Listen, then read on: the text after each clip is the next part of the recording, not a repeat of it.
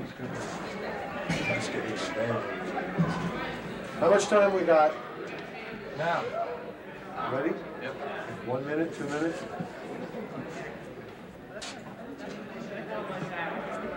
Everybody comedian? I don't feel funny.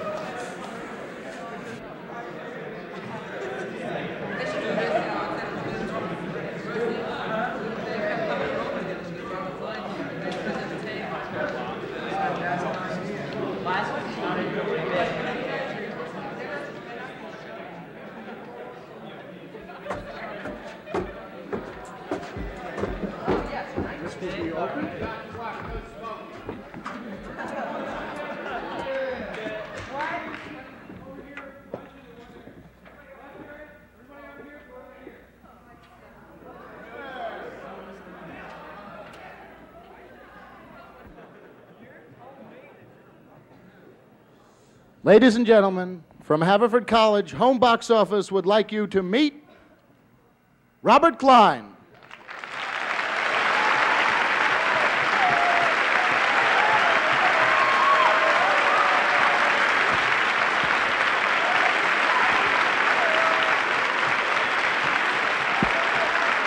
Thank you very much.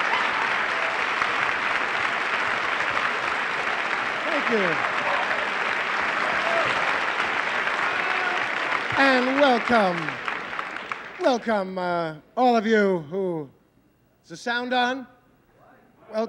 Welcome all of you who is waiting out in the, is the sound? Yes, it is. Here it is. Waiting out in the cold and all that. It's a pleasure to see it. It's such a cute place. Nice trees, stony buildings, lovely, cute, easy pace. I like it. You know. Nice, quiet, nice. You can learn this way. Came down on the New Jersey Turnpike, and such a contrast. And you know that section around between Newark and Elizabeth? You get a nice. The oil refineries there. You get a nice smell of universal fart for about 20 minutes. Totally toxic air. Notice there are very few houses in that area. Great to be here. It's a cozy little place, nice old tradition, pictures of old geezers on the wall. 1822 to 1904, you know. I can hear some of the graduates singing. It's an old and venerable place. We hear there are others watching us too now, but it's subscription. These folks pay. This is not regular television. You can say this is mature, we've grown up. You can say any shit. How do you like that? Shit. Oh. What a catharsis. Anyway, I don't think I use pornography gratuitously, but on television you can't say anything. It's nice to be here in person, and you have a little time. We're going to have a little time together, even the folks at home. The talk shows are okay, you know, but I do the Tonight Show. I come in, I have to be funny in a hurry. It gets a little time. 6 minutes and boom, boom, boom, boom. Gotta be funny in a hurry. Then I sit down on the panel. Well, Johnny, we went back to LA, then we came home to New York, and boom, move over one chair. Wave my way through Tony Randall. I kiss people I never met. Hi. Move over. I feel sorry for the intellectuals, the authors that come on. They have 2 minutes left at the end for them. I feel so. Just enough time, 2 minutes, for Henrik van Loon to discuss his new book, The History of Mankind. Dr. Van Loon, can you briefly tell us... Briefly, I kill you! Son of a bitch, I come from Copenhagen! They get so cranky because... Well, I talk about, people ask me about the various television personalities, what do they like, Merv Griffin. I don't do his show too much. He's a lovely guy. Show is a little decadent, but I mean, he asks, he's a lovely guy personally, but he asks such personal questions. You know, I'm standing there in front of 7 million people. He said, I understand you had 2 orgasms yesterday. Can you tell us about them? Their intensity, their length, you know. I'll be doing that from time to time. I call those scaries. It's sort of my italics. to accentuate, when simply nothing else will do to explain something. You ever get one of those surreal moments in your life when you go, what is this? Where's reality? That panic. Let's make it a science fiction film, an excellent one. What's the one with James Whitmore about the giant ants? Them. Very well done. Very standard things in those things. Usually there's an old scientist like Edmund Gwenn, and he's calm about it. He usually has a very attractive daughter that everyone wants her. She never gets anything. Do women get short shrift in horror movies, among other things? I guess you haven't thought of it in these terms, you know, but the insect could be breaking down the door, and they find time for a little nookie. I love you, Dolores. Stay here, darling. You know, I want to come with you. No, stay here. We'll need some cocoa. You know.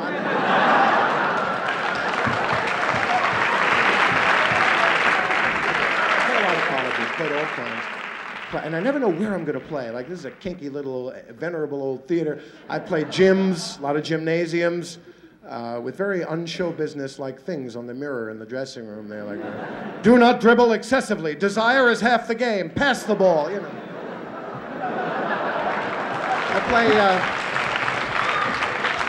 I play chapels. I played 2 chapels just a few weeks ago at Emory University. I played one at Wake Forest. And I played one at Georgetown last year in Washington. This beautiful old chapel with frescoes and all kinds of murals, beautifully painted 100 years ago or so, depicting every diocese in the world. And all during my bits, I could hear,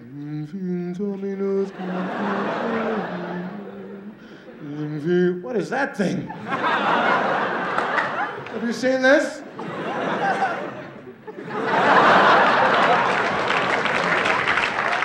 Looks like he's taking the oath for the Supreme Court this month. I promise I'll do anything.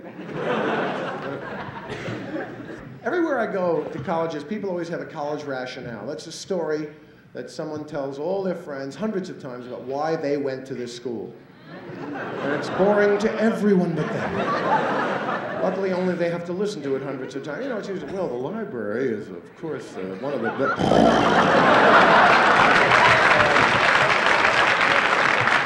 Well, it's a small school, of course, and well, of course, Northwestern was considered the best for the Air Force Academy kids. Well, Mr. Klein, you know, you get a good engineering degree for nothing. You only have to be in the Air Force 16 years. You're way ahead, you know.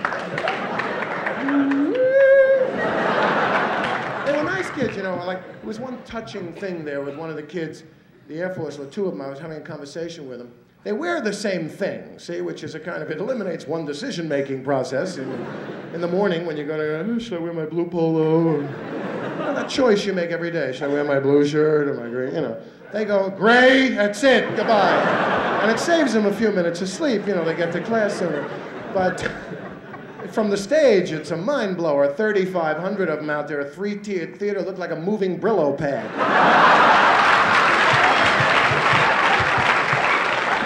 They were a good audience.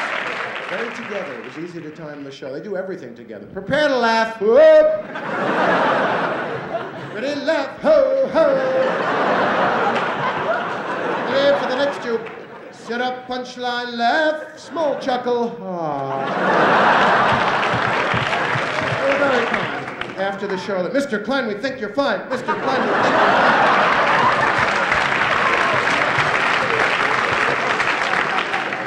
See this hazing there, which they grabbed this freshman, and his only crime was he was there at the time. You know, what's your name, idiot? I'm 4th classman J. Gerard, sir, 462. I can't hear you, moron. Where'd you get those pimples? I don't know where I got the pimples, sir. I have to look at this, and it's not going to make him a better officer, is it? 15 years from now, he's not going to thank him. I'm glad they made an asshole out of me back in '70.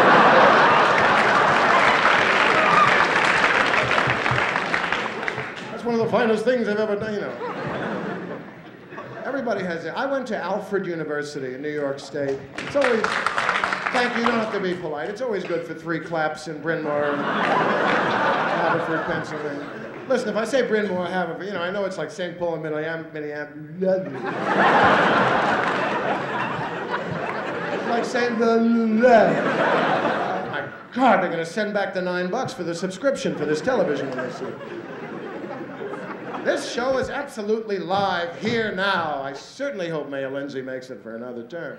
I hope the Phillies...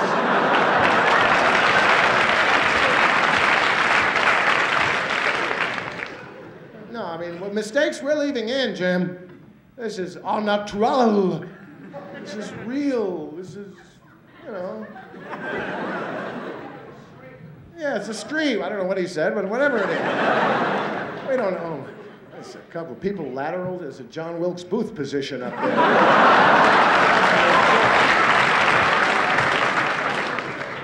I'm crazy! You know, I have these dreams once in a while. They have these. Alfred University. Why did I go there? Not because of, well, one good reason. Lovejoy's College Guide said at the time that Alfred would accept you if you were in the top 82% of your class. But I went there for the kinkiest of all reasons, the brochure. It was a beautiful brochure with healthy-looking people walking on the campus with books. You know what I mean?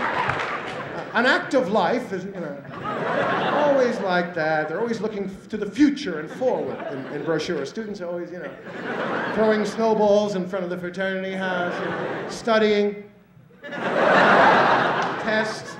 It's always, you know, they never show other pictures, a little more down to earth in a brochure. You'll never see, for example, I'm gonna flunk out of this goddamn place.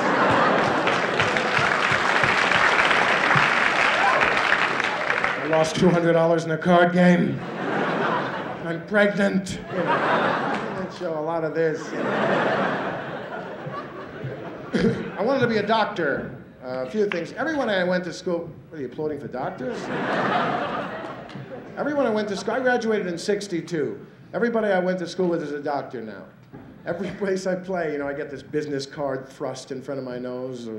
Dr. William Zachary, surgeon. I go, hey, Bozo, how are you? Well, I'm a surgeon now. Come on in, Bozo. You still throw up a lot? Bring him right down to earth.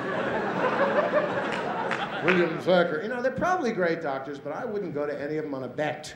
Because I don't care what's gone down in 13 years. I remember them as I always will. Come on, let's get laid again. I'm going to throw up again. You know, it's really... I don't care what they are now, you know. I'll never learn to handle this mic cable. I wish I was like those singers, you know, they always know how to do it in the singing. I never went to that singer's mic school, you know. I hear music when I look at you, yeah. The melody seems to be, hey, hey, Philadelphia. I love you, baby. They use the wire. Button up your overcoat.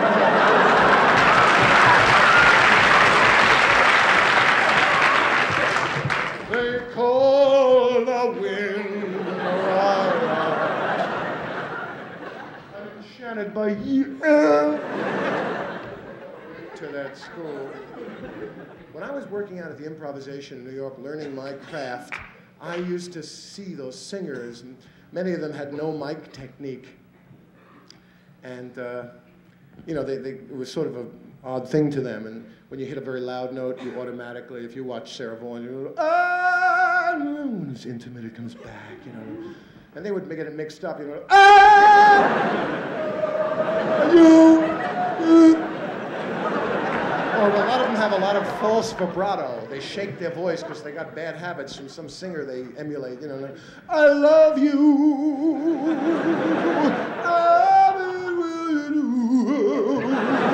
And the audience starts to vibrate sympathetically until they reach a common frequency and it sounds straight to them, relatively. You know. I like singers with bad diction, except when they sing. I like to do a song for you now from the Broadway musical Carousel. Maestro?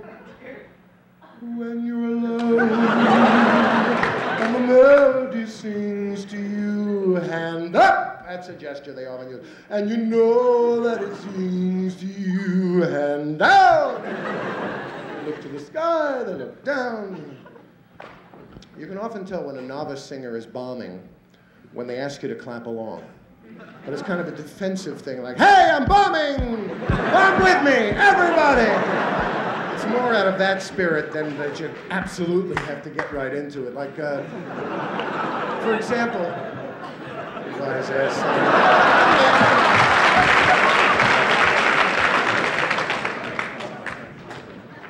He started to clap. Now we're going to hear this all the time. Everyone, we won't know if a clap is a real one or it's like.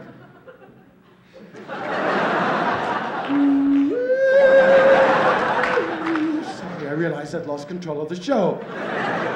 Oh, God of humor!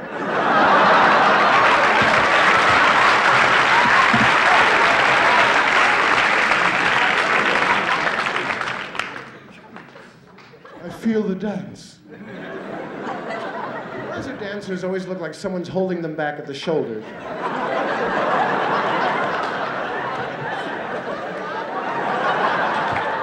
Oh, space, I want to eat you. Dancers love space, ask them. I had to take dance at the Yale Drama School. Pearl Lang was my teacher, Martha Graham technique.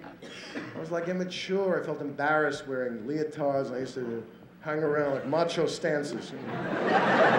What's the score of the Mets game? But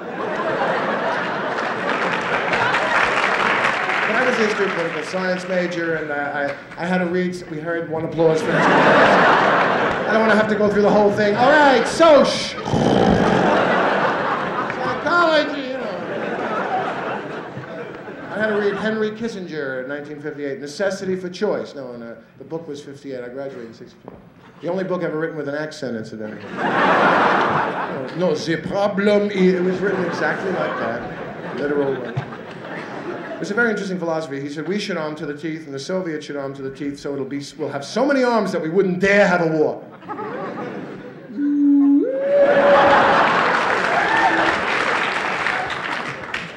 The best course I ever took was abnormal psychology. I love that course. No more theoretical bullshit. There they are in front of you, sick people. Oh,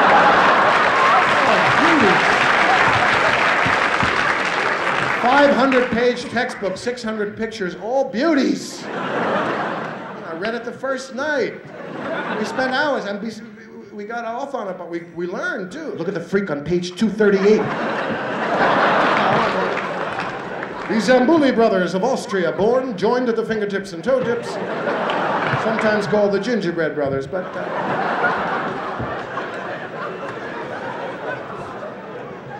Alfred, when I first went in, they made fun of the way I spoke. You think I talk funny? One thing about me, I have self-confidence. That's my fantasy of how I feel on the inside. I went there when I was 16, and it's way 400 miles from New York City. I was an urban kid, and I can tell you the truth. Don't applaud for everything. Don't applaud for everything. Save it for something. It's frostbite. It's a chilly night tonight. Nice night, though. I went away to a very rural place, and I must say now, with perspective, being 33 years old, I can say it was really quite valuable, because to live 4 years of your life in a place totally unlike where you usually live, because it was a bit of a shock getting off the train.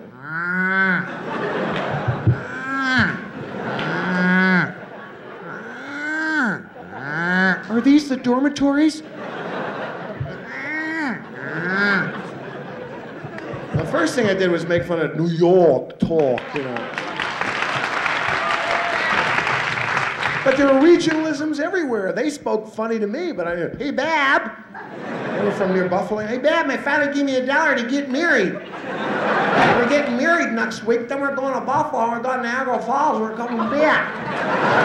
We're coming back. And there's always a kid that came up to me, hey, Bab, you from New York? I go, yeah. He said, you know a guy named Tony Jones?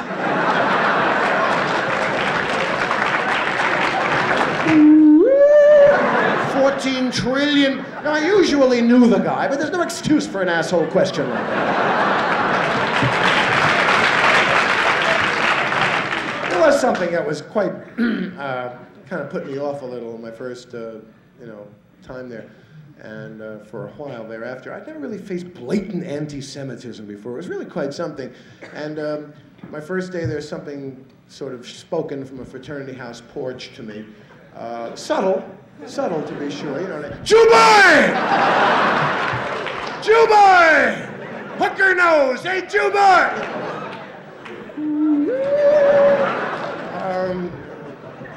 I didn't quite know what. I remember that I wanted to meet the guy next door to me in the dormitory. He was decorating his room with a swastika-mobile.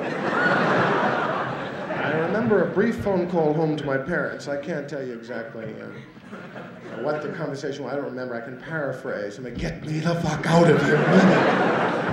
Mama! Like in the movies, a swastika. It was really quite The gutsiest thing I ever did there was play Shylock in The Merchant of Venice. See, I became interested in the plays after a while, and I had to play an old man. Shylock is like not a pussycat, but modern history has made him a very sympathetic character. He suffers because of great prejudice, and I guess Shakespeare was too hip a judge and perceiver of human personality to let that moment go. I think in the fourth act he has this wonderful speech where he talks about aren't Jews and Christians, don't we respond to the same stimuli? If you prick us, don't we bleed? You know, that kind of thing. Fabulous. And I made myself into an old man, you know, and put on a little phony palsy shake, you know. Get old in a hurry, you know. And I put in my script exactly where I wanted the palsy shake to be, as a good palsy shake. I think I'll put another palsy shake.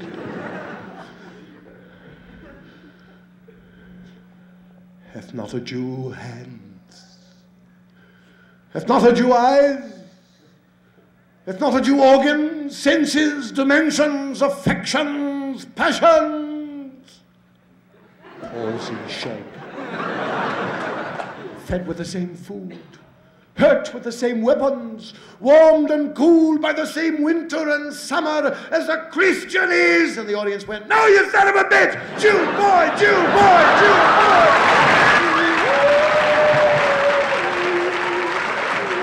Get him! He's up on the hill along my hole. You cut him off that way. Goddamn brochure! And the ethics professor, I don't know. It's quite an unusual first one. My neck hurts, you know what? I just came off 2 trial weeks on the Evelyn Wood speed reading course. Have you seen that advertised? These students are actually studying.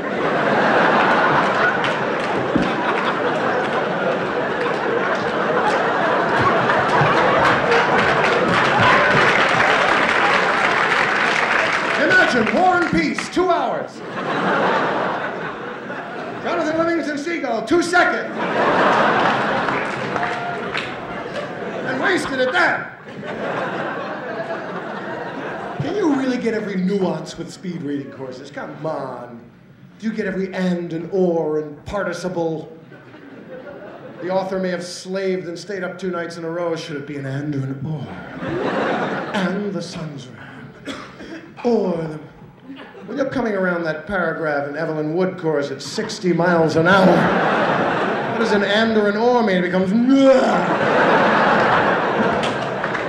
They teach that in medical school, they say, University of Texas Medical School. If it's an aesthetic decision in a novel, it's a little more critical.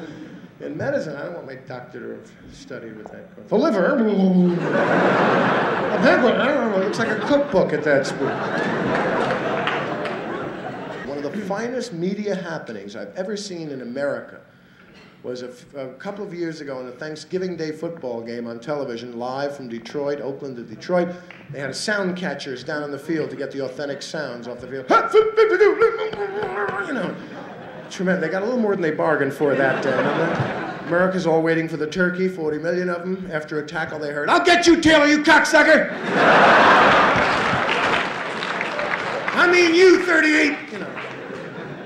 My mother dropped the turkey. But I submit that most Americans probably just went, no, no. No, no, no, no. No, he's a nice young fellow. He won't. You hold them. See, we're so short of damn heroes that they go to the easiest one. They tap football players for corny drug commercial. Lo, I'm a tight end. I do not turn on. Thank you. Ah!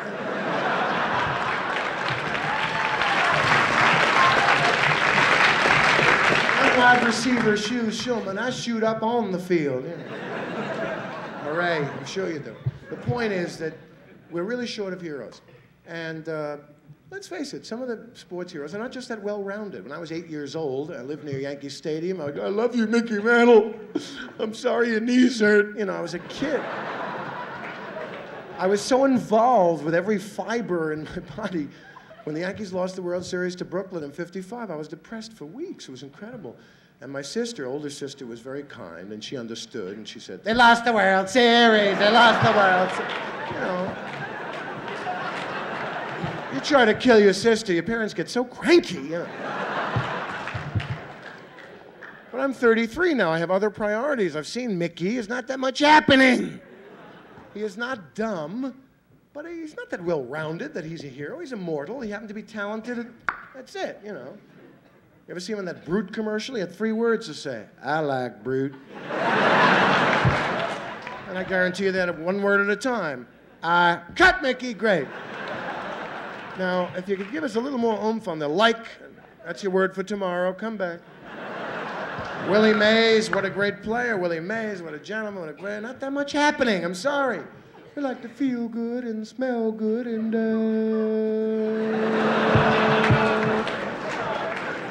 what laureates these athletes get. Chris Schenkel, ABC Sports, talks about Arnold Palmer, the golfer, like he was a religious figure. And what does it come from? Did he found a country, fight a revolution? Did he conquer a disease? No, he... Oh, what a putter, what a wedge into the wind, Byron. The man is a classic. What a putter, what a wedger, what a millionaire. What an Episcopalian, what a fine man he is. What a sock wearer, what an underwear purchaser, anything he ever was. Joe Namath, who's a pretty good athlete with a bum wheel there, you know, but the sexist nature of his, that's the approach with Joe. They set him up as a kind of sex symbol. It's really, at this point, pretty nauseating. And like the entire world, all the women are ready, you know, millions of women lined up to have intercourse with Joe. Number 104, please. It's carried a little too far, these very, very unsubtle commercials for Noxzema. I want to see Joe Namath get cream, creamy cream, yeah, cream, playing on the word.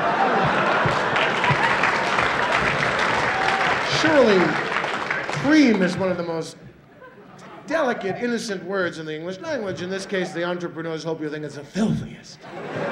Cream. Anything he sells is a sexual innuendo. You know, there's nothing I like better than hot buttered popcorn and a nice piece of ass. Anytime.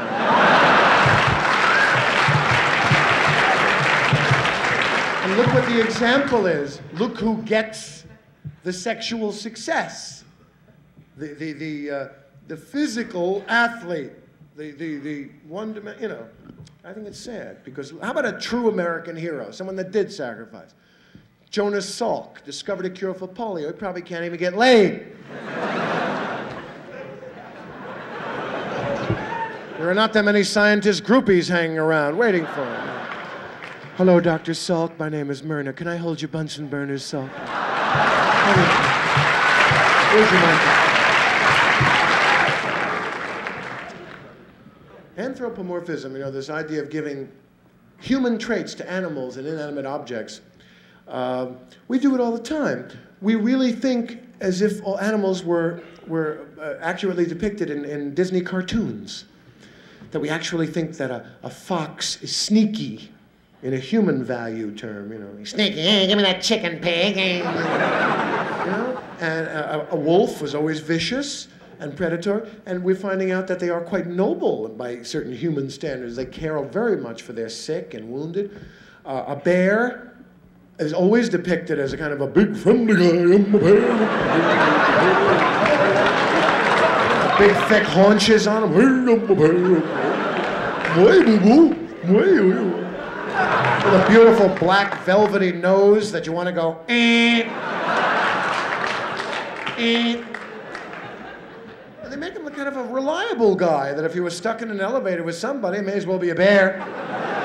He could be useful. You, Mr. Bear, can you reach up there and get them? Well, I don't know, but I'll try.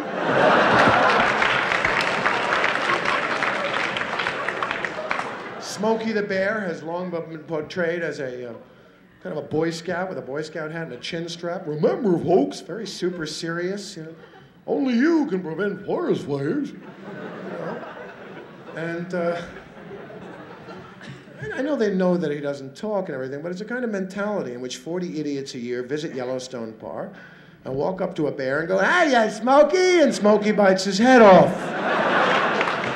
Because no one told him that he's supposed to be in a Boy Scout hat. Every chromosome in his big furry body is going, be a bear, all the world. That's all he knows. I don't want to shock anyone here, but, you know, according to Jane Goodall and others, there are chimpanzees in the wild, in Africa, that do not smoke cigars and wear tuxedos. This is not generally known. They're not named Zippy and Bimbo automatically.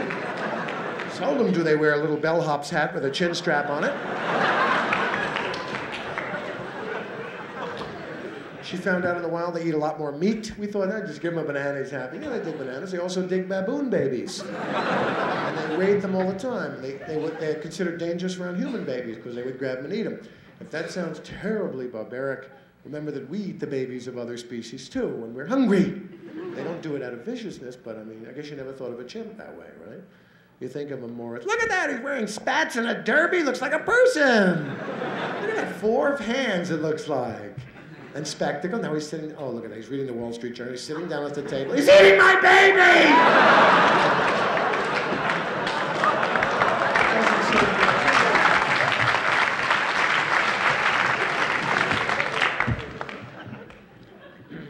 We're very anthropomorphic. I'll give you a good idea.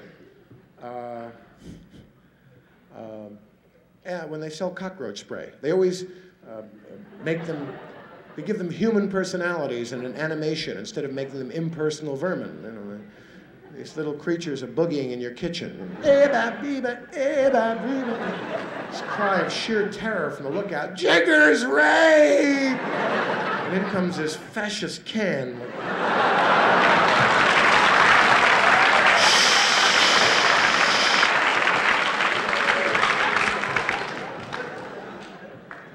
So sorry for him, you know. And they boing, and they show them dead with little graves and rest in peace. They're very sick people who make these commercials. I wouldn't mind that if the product worked, but I've been dealing with cockroaches all my life in New York, and they don't give a shit about raid. They continue boogieing. They hold their nose if they have one. They go to the next apartment for 4 weeks. Here's a more subtle example. On the side of the can, it may say, spray underneath the sink. They like moisture. As if a cockroach can like and dislike and make conscious decisions. They dislike wide open, well-lit, dry spaces. They're bored by television. They love weddings, you know. If you spray underneath the sink, they don't go underneath the sink. They're up in the cabinet attacking the Lorna Dunes. You can't spray the Lorna Dunes, you'll poison yourself. They kill us on direct contact, they claim. Yippee. So does your thumb for nothing. I want you to use 50 cents worth of this poison, that kind of American habit we have of overkill, you know, and getting angry at it. Shh. They give you a good death for the money, too, those cockroaches. Crazy. They are 300 million years old. They'll be here a few million years after us, too. They eat the paste from wallpaper. They're not interested in your filet mignon. Not even of your filet mignon. Here, give you an example. Cats. We have this tremendous, you're gonna come up and join me in a minute, aren't you? They have this tremendous anthropomorphic fixation with cats, where, you know, we go, ooh, look at the way he walks, you know? Look at those eyes, they know something. It's a cat, that's the way he walks. He can't walk like this. You do this to a dog, you go, come here. Come here, and he goes, hey, what do you got, food? What's going on here? Directed behavior. By your terms, he may be a sucker, but, you know. Do this to a cat, it's like you're not doing it. Come here, and he goes, licks his arm.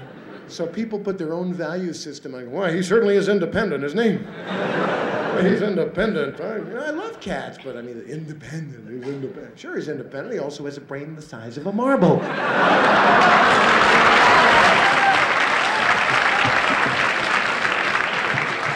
He hasn't had to hunt in centuries. Been inbred for thousands of generations to live in an apartment. I knew a lady left her cat alone for a few days. She said, "Oh, I'm sorry, he's going to be bored," she said. He's going to be bored. Bored seems such an inappropriate, you should have left Monopoly out for him. What am I supposed to say? He's going to be bored. What does he do, plan his day? I think I'll go on the windowsill for a half hour. That should carry me into noon. Maybe I'll get lucky, have a cockroach on the sill. Maybe the wind will blow the Venetian blinds. Chase them for a while. I do chase anything that moves. One of the disadvantages of having a brain the size of a marble, unfortunately.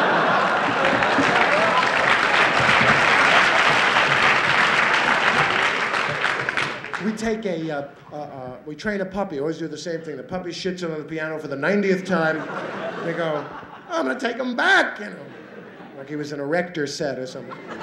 What do? You put his nose in it, hit him on the ass, and you say, no, no, no, no, very strenuously. You figure you got a nice triple negative incentive going for you.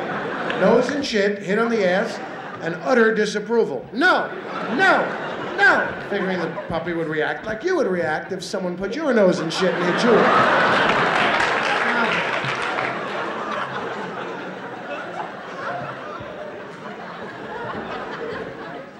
That sounds logical. Only one thing wrong, he's a dog.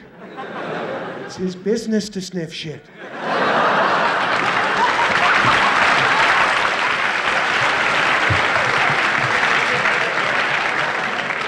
He's not doing it on some perverse human level. That's part of his system of dominance, location. Who's here? What's going on here? What's here? The collie? We don't know what it is.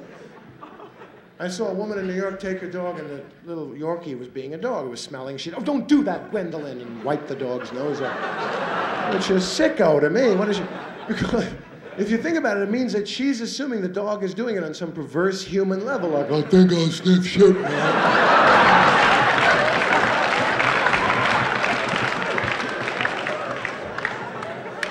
If you try to train a dog like that, you just confuse him. Like, you go, no, no, no. He goes, it's shit. It's definitely mine. What does he want? It's in the right place, under the piano.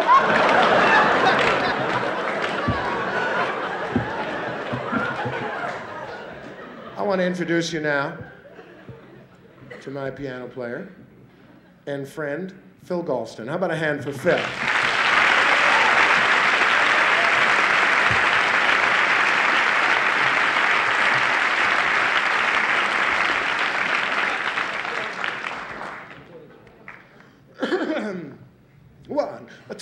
One, two, three, four. Yeah. Hey, Philly.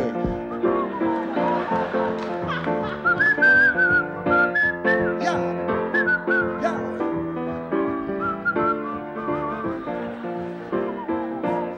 Ho.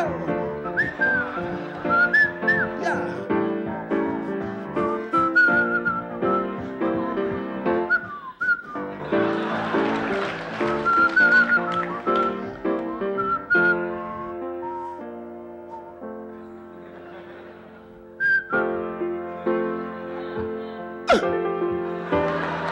That's a glottal click, very important.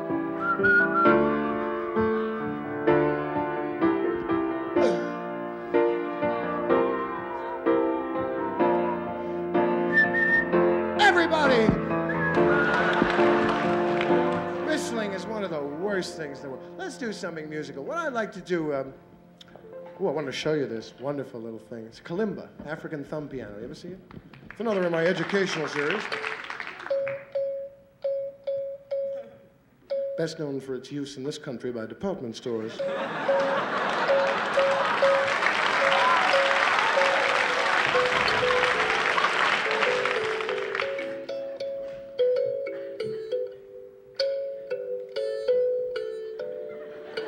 Come to Jamaica. You feel like a child again there. Jamaica has mountains, waterfalls, poverty. Come see the aftermath of colonialism at its very best. In Jamaica, where the police have complete search and seizure power. Jamaica. We'd like to rip you off for a change.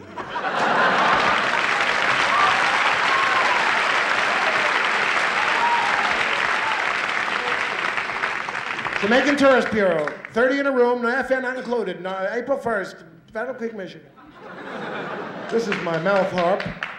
I'm putting some water in my mouth harp, make it play. But we'd like to do a song improv. We do it all the time, and we enjoy it. And we take a chance, sort of. We don't do it every time, but we don't have a set song that we spring on you. I promise you that. We try to do it from scratch. And if it works, it's great. You know, audiences love spontaneity. We do. Everybody roots for us. And there's a few freaks that kind of like to see the girl drop the baton in the parade. She did it again! Look, everybody has their own thrill. Does anyone have an obscure title? If it works, it looks great. You know, if it doesn't work, you got a couple of assholes standing up here trying to look good, blaming each other. A louder Phil, a softer, he's new, his cousin died. I'll make pennies. Anyone have an obscure title? Zen and the Art of Motorcycle Maintenance.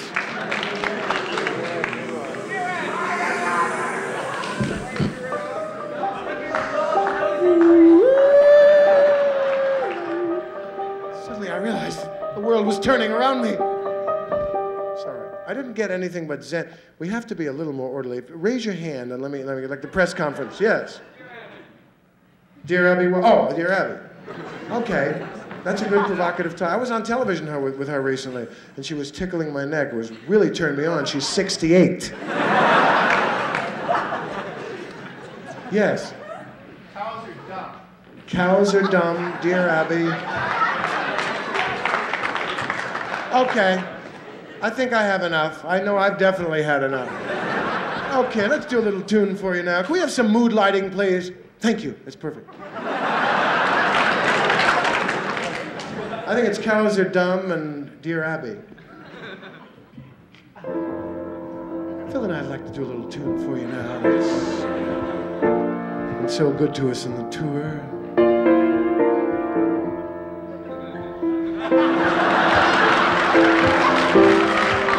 A tune that was written in Memphis a few years ago by some friends of mine.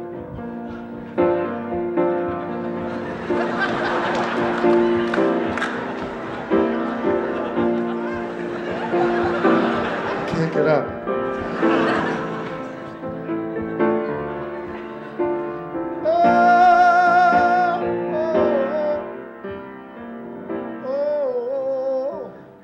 Dear Abby, won't you answer me?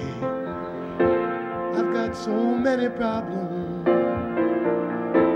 My girl left me, my mother hates me. Now there's only you. About 1,000 letters. It's hard to make everyone feel better. But dear Abby, I need you so. And I want to know, will I be impotent from eating tangerines? And should I be a man if I join the Marines? And Abby, tell me, is the sun good for my skin? Should I marry my kin? Dear Abby, dear Abby, here's the finest question of them all. What's the best way to have a ball? Can I find a friend, somebody to love, a little chum for me? And tell me, are cows dumb to me? Dear Abby, cows dumb.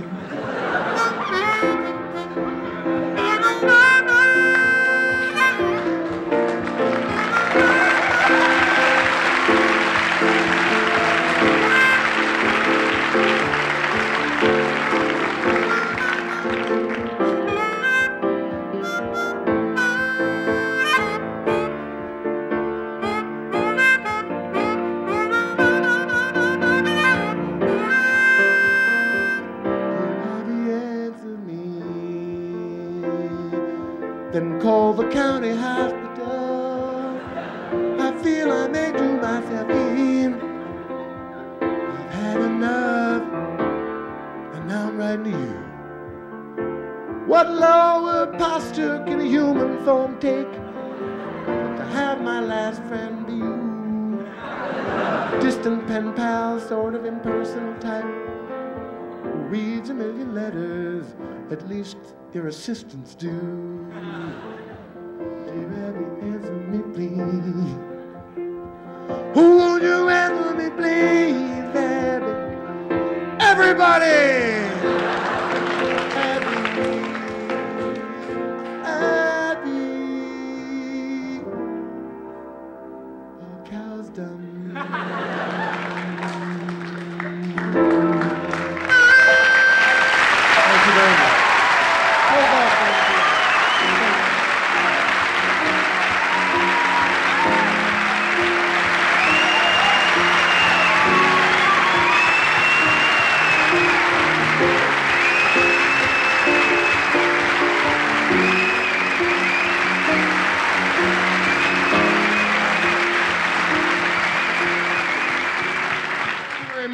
So much for the false ending of the show.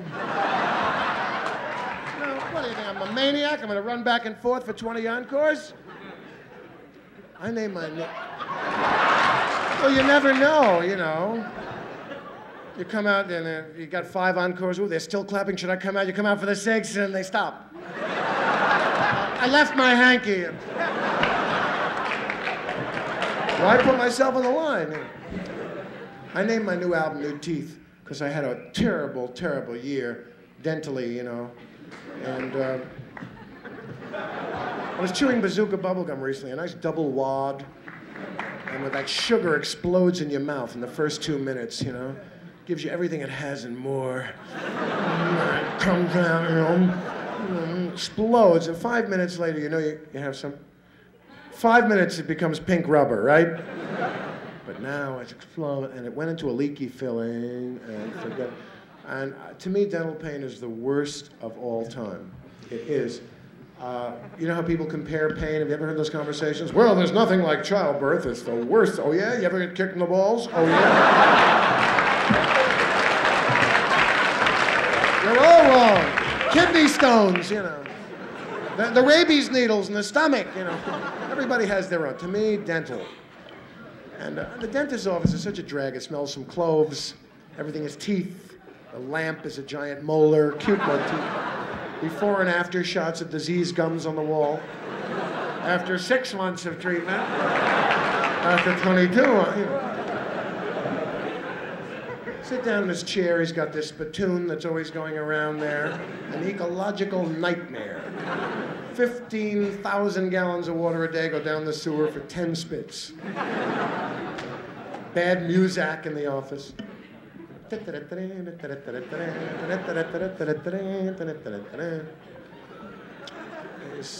puts a paper bib on you, and first he probes, you know. He takes that probe and he gets into the decay area and kind of tests it and sends you agony. For this, you pay him $10 or something. Then he warms up his weapon, you know, that drill that he controls from the floor there. Woo! Woo! Woo! He's never satisfied with the point. Woo! I don't believe that'll hurt enough. Woo! Yeah, that'll send him through the ceiling. Woo! Okay, open the hangar, let the airplane in. What are you going to do now, Doc? Well, I'm going to take a steel burr drill, Mr. Klein, very slow speed, 4 revolutions per minute. We're going to see smoke on this job. We're going to drill through the hard enamel of the tooth into the soft inner pulp, causing you incredible pain. That'll be $25. Open the hangar, let the airplane. I'm 33. Open the hangar, let the air. Forgets how old you are.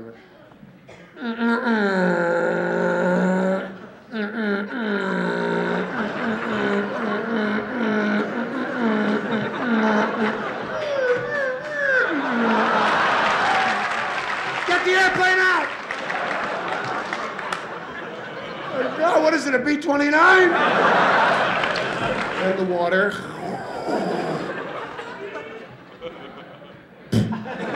get mesmerized by the drain.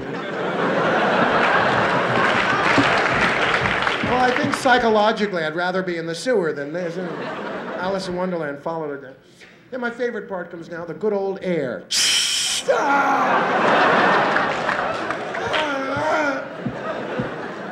What do you want to know?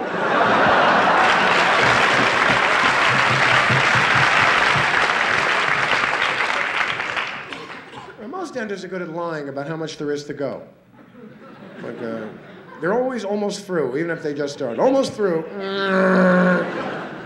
Almost done now. Almost through. 1 o'clock, 2 o'clock, 3, 4. Wednesday, Thursday. Winter, spring. I had one dentist that if it hurt you, tap me hard on the back. Tap me on the back. I almost broke 3 of his ribs. It's a slightly counterproductive maneuver to hit someone hard on the back who has a live drill in your mouth. Unless you're in the market for a third nostril. Hit me on the back. Then he starts loading my mouth with all kinds of pasts and that, you know. I can't talk now. Huh? Those clamps that eat into your gum, cotton wads, and then the ultimate humiliation, the sucking question mark.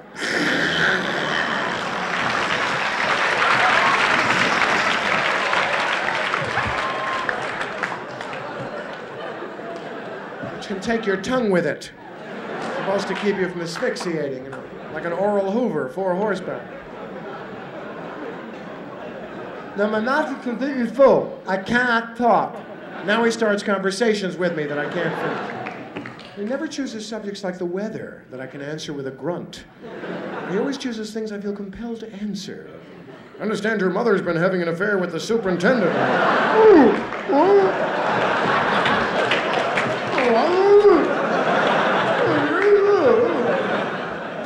Well, that President Nixon sure got a rough deal. Why don't they get off his back?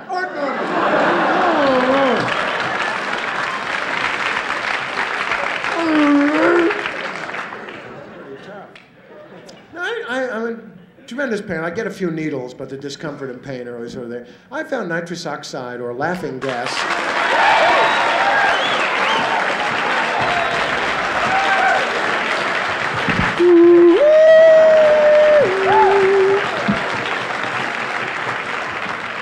Now, it's a different concept in dentistry, mind you. With nitrous oxide, you feel the pain, but you don't give a shit. It's kind of leaving your mouth off for an hour while you come back for it later. The body metabolizes it easily. 2 blows of oxygen, you're really where you started. You go home. You don't have to recuperate in a room or anything. But it's quite a smashing high, and of course they try to prepare you for it with this jargon they learned in gas school, you know. Robert, very calmly, you will feel like you've had several martinis, you know. I'm in total pain, right? The guy's going through this spiel. Breathe slowly and evenly through this mask. Now, I'll be giving you a mixture of nitrogen and... I said, give me that!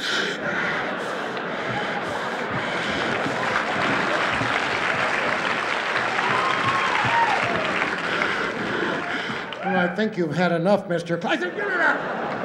I'll tell you when I've had enough. It's my pain. How can you know when I've had enough? You can't feel my pain. What are we, the Corsican brothers? I don't know. Feel good. I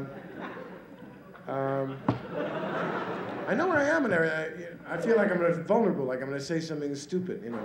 I don't know you that well, but I feel I could say tu-tu-poo-poo-poo-poo. What happened to that awful muzak you had before?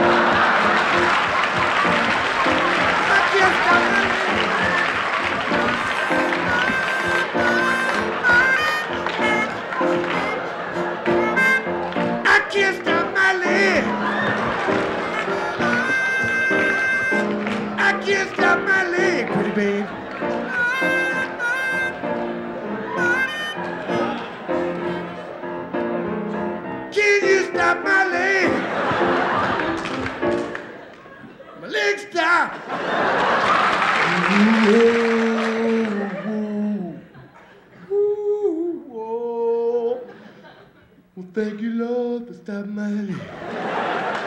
Oh, it feels so good. Just sitting down there with a foot on the ground like a leg ought to be. Whoa.